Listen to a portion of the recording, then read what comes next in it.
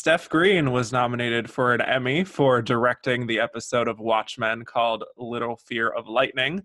I'm Kevin Jacobsen of Gold Derby here with Steph now. And this was your first Emmy nomination, but you also got to share it in your category with Nicole Castle and Stephen Williams, also getting nominated for their episodes. What was that Emmy nomination morning like for you? Just seeing how well the show did, but also, for yourself getting your first nomination. Completely surprising and magnificent, and actually Nikki got to me before I was able to find my nomination. So Nicole actually texted me Steph in all caps with exclamation marks, and then I sort of found that I had been nominated, and I definitely I yelped with excitement because it really was a surprise. Nikki and Steven's episodes are so fantastic. To share the nomination with them is such an honor. So it's really, really great news. Yeah. So let's go back to the beginning here. What were you sort of drawn to about Watchmen to get involved? Did you have a history with the comic or the movie or? I did know the comic, the book, the graphic novel, not well, but well enough to know and respect it and enjoy it. And I have a brother-in-law who's obsessed with it and reads it every year and kind of had brought me into the epic, mythic nature of this work of art. And I love Damon's work. The fact that Damon was doing it, and then of course that Nicole was getting involved, who is a colleague and friend, and I'm a great admirer of her work. So knowing that Nicole and Damon would be setting the tone, I wanted an HBO supporting the breadth of the production. And then I started to hear about cast members. I mean, it was just sort of an irresistible package. Yeah, I can imagine.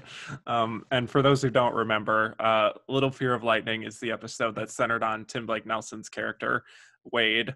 It begins with a flashback to a younger Wade in New Jersey, and it sort of feels like a classic horror movie in a way, where he's a Jehovah's Witness and he's been lured into this fun house by a girl, and it's so tense, and then he's humiliated, and then he comes out and sees that this giant squid attack has happened. So what were some of the challenges of executing that big opening sequence?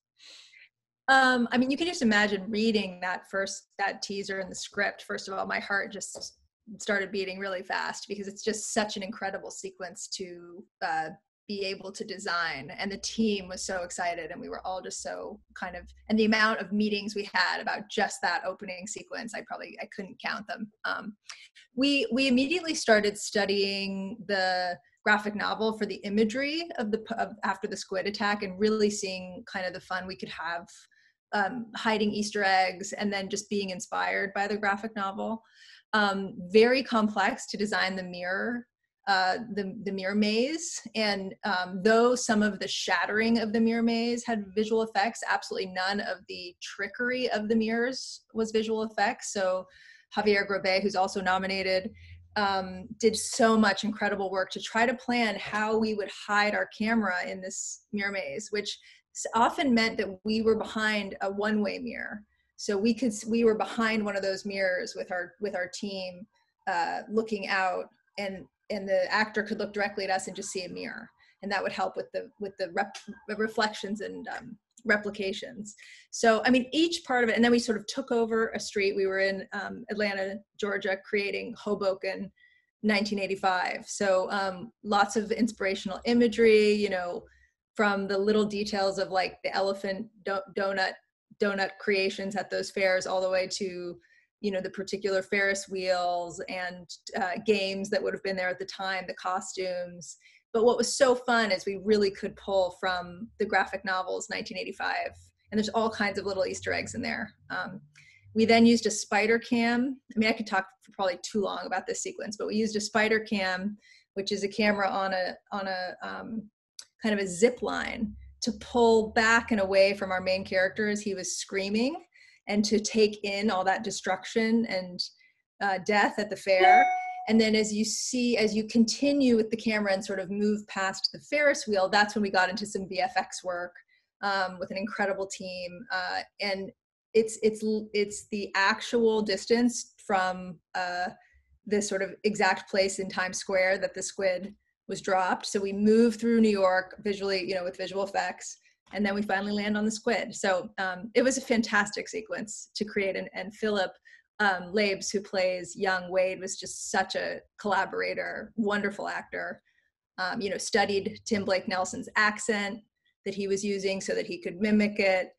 Was so courageous and vulnerable to be in a scene like that. It was a freezing cold night in Atlanta, standing in the middle of the street screaming, and all those hundreds of extras lying on the cold ground being dead as we sprinkled blood all over them. So it was quite an experience. I think as a crew, we really came together and worked hard, but the result is so thrilling. Yeah, it's really incredible. One of the most memorable sequences, I think, from the whole miniseries. And the episode also plays around a lot with alternate history aspect of things. We see the video that's a recruitment tool to get people to come back to New York, and that sort of feels like an analog for 9/11. There's this mention of a Steven Spielberg movie called Pale Horse, which is clearly supposed to be like Schindler's List. We also see a lot of screens and media, stuff like that. Can you talk about sort of the thematic through line that you were trying to sort of execute with this episode?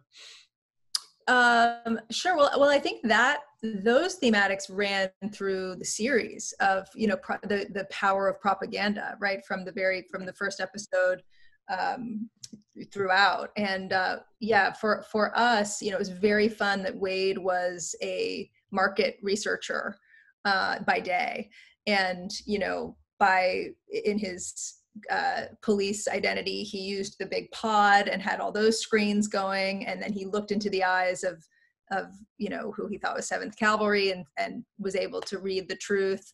And similarly in his day job, he used that same skill. Now, I think part of what's interesting is that he was able to see that those people were lying, but then he's also been himself a victim of this big lie. So I think all this deception and these layers of betrayal and deception are such a, Damon is just such a master of that kind of storytelling, that ultimately in our episode, Wade is betrayed, and he's betrayed, and he also will betray Angela. And I think that all the media, just to circle back to that, is just another way we manipulate each other. And I think this is a huge theme for Damon throughout, and a big part of Wade's story as well.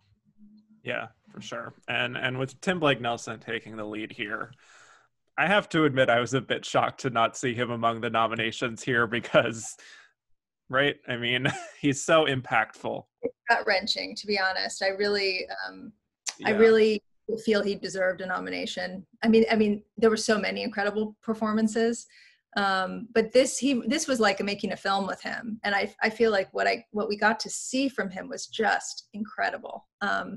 So I share your feelings. I'm glad you mentioned that. Well, what were kind of the discussions you were having with him on set to just carry this whole episode?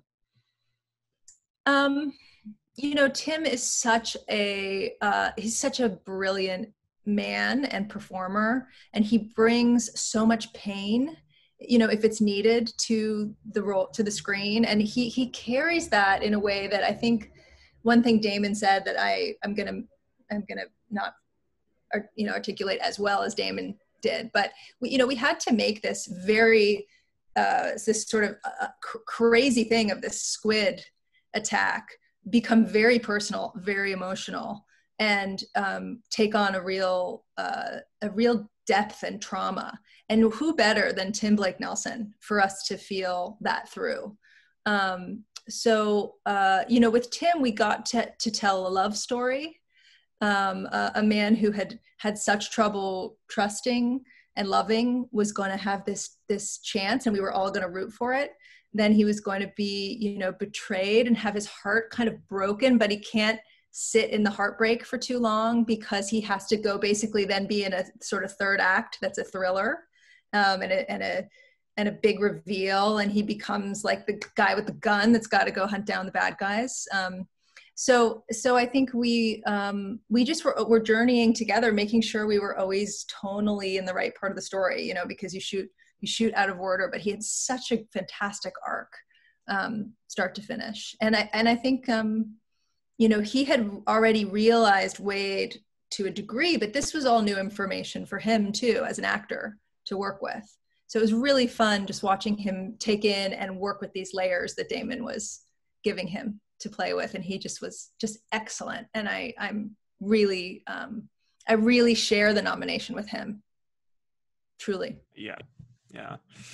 Well, watching the episode again this week, I noticed such a strong use of music in this episode, especially the song Careless Whisper, which we hear throughout the episode, which is quite haunting at times.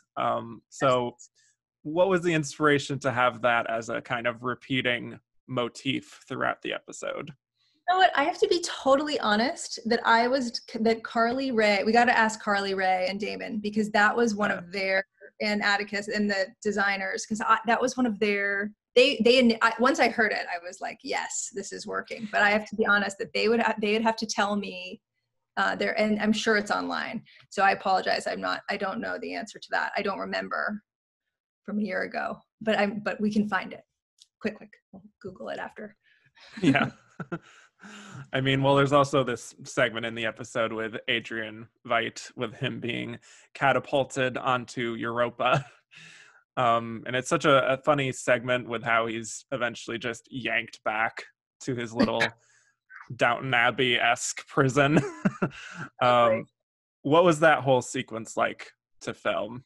Again, like such a privilege to plan such an elaborate sequence that had to be this careful marriage of stunts, set design, and VFX. And then, you know, we had Jeremy Irons, the unbelievable talent, who we were constricting in this incredibly heavy suit. You know, this amazing creation by Megan Kasperlik, the costume designer. So lots of pre-visualization, lots of practice. We had, you know, Jeremy doing a lot of work on a sort of 360 green screen so that we could put in Jupiter and put in, you know, the surface of Europa. We had frozen versions of our corpses, and then we had a lot of plastic dummies that were then detailed in VFX. I think that the part you described, both the landing and the yanking back, were really fun to figure out.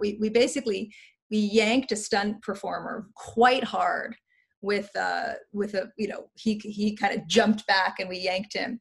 And then on the flip side, back in Downton Abbey land, as you say, we dragged him through the forest, sort of having him jump off a platform. So it looked like he was jumping through the transitional space.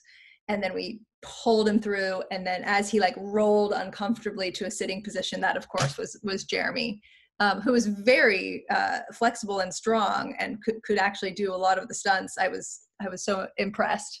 And Jeremy kind of rolled up and dusted himself off, and he had landed back home. But it was certainly so fun to design and figure out. Yeah, it's been fun talking to a lot of the people involved with Watchmen this year, just because it's somehow become more relevant than it was when it aired last year, just because of how it depicts police brutality and whitewashing of history. And talking to Jean Smart, she pointed out this whole idea of wearing masks, even, like, so many great. parallels. Yeah. I asked him to try to tell the future, like what's going to happen next, because he obviously is about a year ahead. Yeah. So what's kind of your take on how the show has managed to resonate even more now than it did when it aired? I mean, I'm just so, you know, Damon decided to he decided to tell the story of the Tulsa massacre with every resource we could find. And that, this was before any of this it being in the news. And just the fact that he ran with these ideas that he was working with in a very personal way, trauma and race relations, and he very quite fearlessly, and I remember Regina talking about it too, that we're going to put on the screen something that is factual history that not enough people know about, an abhorrently small number of people know about. So I think it's really, I just feel so grateful to have worked with truly an artist who was able to manifest so much of what was going on before it was in the zeitgeist, before it was in the more of the national conversation, the international conversation. And he's not just able, we're not just, he talks about race relations, or we're looking at all those themes, but we're also looking at, even for Wade, that this trauma is intergenerational, that we pass down how we're treated and what happens to us to our children. And I think that these concepts don't just kind of expose what we already know or what we should know, but they also go deep into the psychological, that our interior lives, and therefore how we organize our exterior lives, are affected by trauma. And I remember in one of his interviews, Damon said, like, nostalgia isn't nice for everyone. Looking back is not the same for every person. And he was just thinking about these things ahead of all of us. It's really astonishing. Yeah. And I also, to bring it full circle a bit, I wanted to go back to a little over a decade ago, where you were actually nominated for an Oscar for your short film, New Boy. What are your memories of that night, just attending the Oscars and getting that kind of recognition on that level? It was amazing. I had been living in Ireland, and the star of my movie was Tunji Obunkole, and he is an actor that had done, I think, one or two tiny bit parts, and then he got sort of the lead in my short, and we made this little short. And he had never been to the US, he had never been to LA. He had his like gorgeous tux on, and he was my date, and we were both just starry-eyed and thrilled and nervous, I remember. Yeah, it was a thrill. I'm sorry, I don't know if I'm answering the question. It was a time, I will point out that movie in Ireland was made because there was new cultural understanding happening there, because the Ireland had gone from a country that everyone looked like me, pretty much, to a lot of immigration and a lot of change. And that movie was about racial tension in its own way. And I know that part of what resonated was telling stories for people that were not represented at that time in Ireland, and those needed perspectives that I now feel like we're finally talking about and really prioritizing. So it was great. It was really a thrill. Yeah, and maybe it can resonate even more now, a decade later. I've noticed that more people are finding it online. I think it's in some curriculum, teaching curriculum, actually. So yeah, I mean, it has its, it's not a perfect film, but yeah, it's certainly fun to have. 10 years ago was the recession Oscars, and we were told, oh, it's going to be a little different this year because it's 2009 and we're in a recession, so the Oscars is actually going to work a bit differently. And now the COVID Emmys, so I feel like maybe my awards will line up with significant moments. There you go. Significant world history moments. Yes. Maybe.